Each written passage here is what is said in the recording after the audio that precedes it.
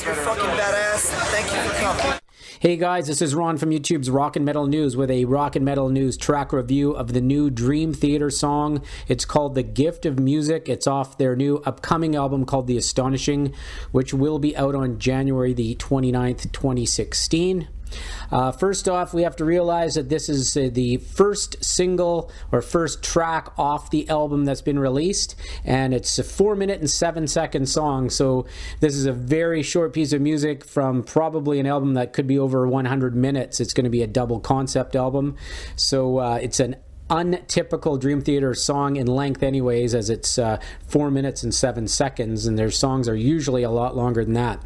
This song starts off with some acoustic guitar. The riff kicks in, and I think what kind of sets this song apart is the offbeat snare drum.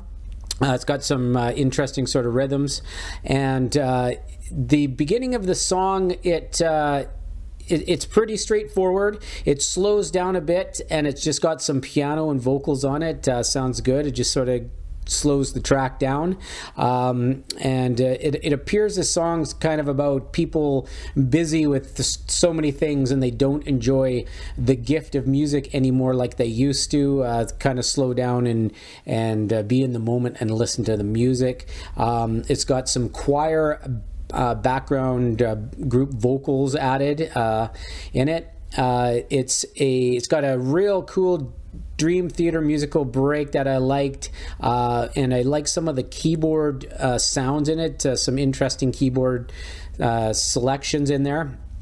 And I think this song here, the first part of the song is solid. The last, say, minute and a half of the 4 minutes is killer. It's the typical Dream Theater.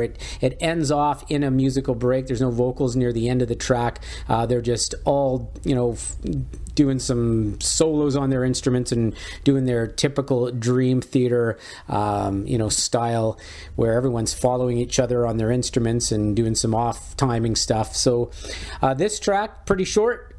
Still would like to, can't wait for the next song to come out so we can get a better indication, but solid. But the last part of this track was great, so it'll be interesting to hear the rest. Let us know what you guys think of this song. The link is in the description of the video to take a listen.